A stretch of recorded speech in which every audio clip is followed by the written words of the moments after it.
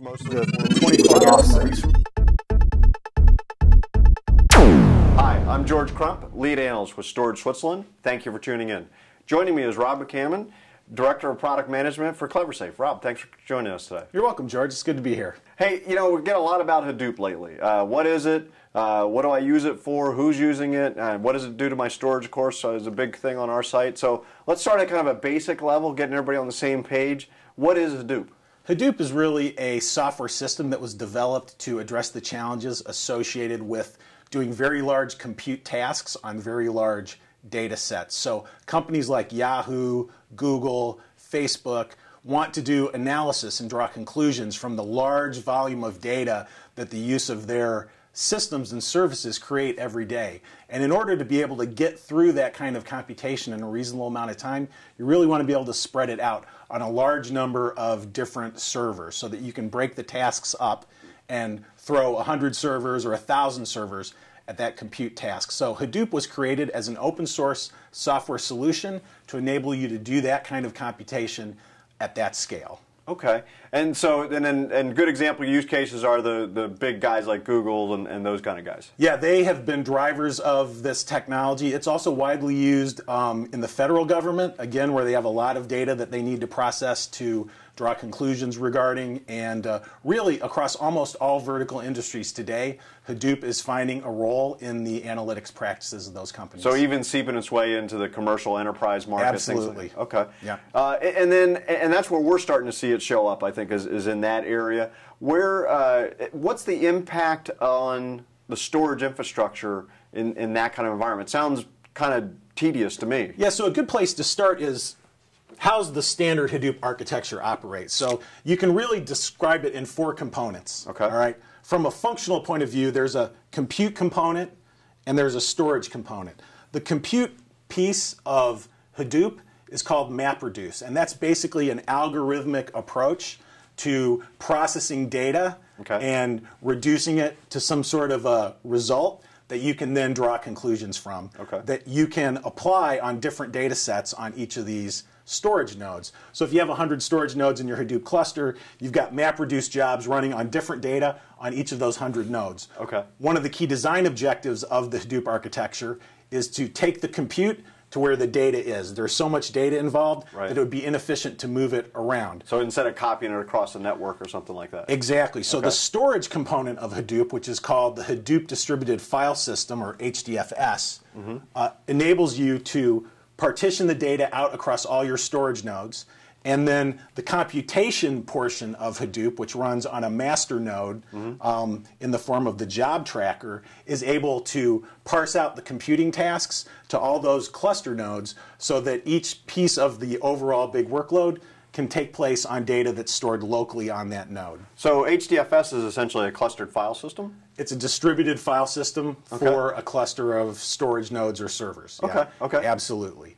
And so from the architectural point of view in a Hadoop cluster, you have a master node and you have a large number of slave nodes. So the master node, as I already described, disperses the workload across the cluster. It also maintains what's called the name node, which is all the metadata for the data that's stored in the Hadoop distributed file system. And then each slave is kind of a separate independent part of the big puzzle that runs MapReduce on locally stored data, and then the results get funneled together, channeled back up to the master, and that's how you get to the answer to your big compute problem.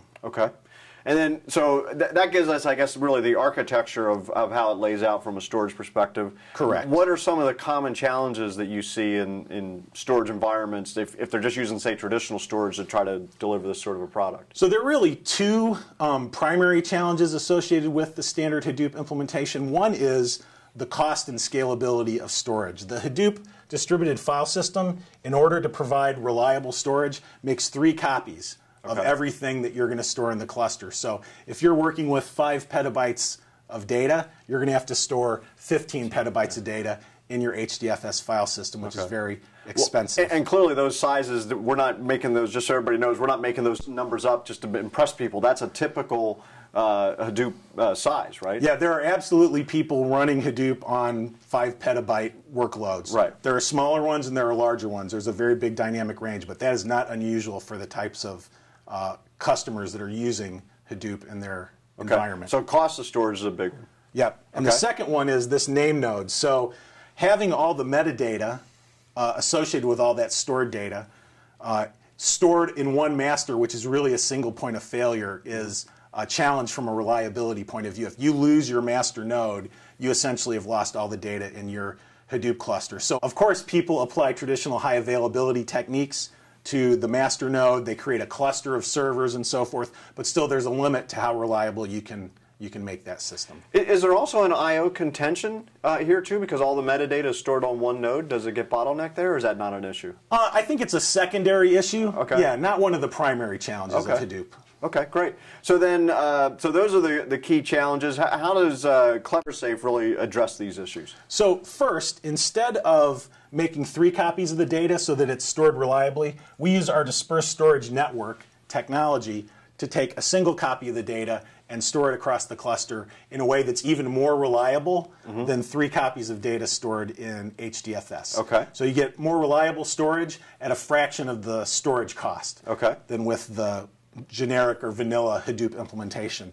The second thing we do is, instead of storing the metadata on a master node, we disperse the metadata and store all the metadata in our storage network, giving the metadata the same high level of reliability and availability as all the other data which stored in HDFS. So you don't have to invest as much in the single point of failure type of stuff that we were talking about over here. Correct. We're going to make the metadata more reliable by dispersing it. We're going to make the data storage more reliable and more cost effective by using information dispersal instead of replication.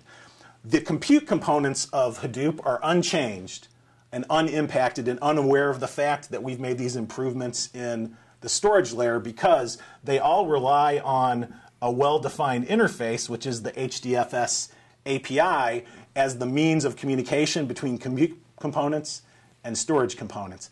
And because we're providing an HDFS API on top of our dispersed storage, all these things work exactly as they would. So they just think they're talking to a regular HDFS. Exactly. They're unaware that anything has been improved by the introduction of our dispersed storage technology. So summarize for me then the key benefits here. Obviously I'm seeing reduced cost, it sounds like increased reliability, and maybe potentially better performance. Is that right? Yep, all those things are absolutely true, but it's good to think one step further. How does that benefit someone from a business point of view? So for example, today it's not uncommon for people to make tough choices in choosing a subset of all the data they have to put in their Hadoop cluster, because they can't afford a Hadoop cluster large enough to store all the data they'd like to process this way. So by making the storage so much more cost effective, we allow them to do analytics on much larger data sets and derive additional business value from their use of Hadoop and from their use of storage. Well, a lot of times in that case, the bigger the pool of the data you can analyze, the more accurate, the potentially accurate your results would be, right? Exactly. If you can look at a week's worth of data, it's better than looking at 24 hours of data. If you can look at a month's worth of data, it's better than looking at a week's worth of data. And I would say the second really interesting application here is people that have built large storage infrastructures for other purposes, like archiving large amounts of data, now actually have a way to derive value from that data. It's not just an insurance policy that they've protected in case something goes wrong in their primary storage, but they can now use Hadoop analytics on that data sitting in the storage system they already have for archive purposes and get additional business value from that investment. Okay, great. Well, thanks for coming in and clearing that up for us. So I think that was very valuable. Thanks very much. Thank you. I'm George Crump, lead analyst with Storage Switzerland. Thank you for tuning in.